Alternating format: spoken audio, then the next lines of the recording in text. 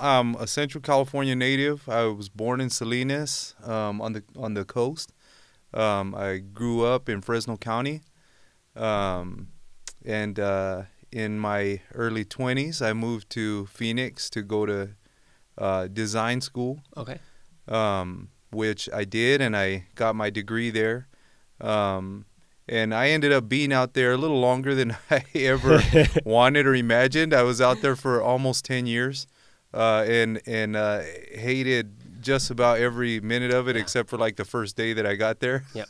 The honeymoon, one day honeymoon. Yeah.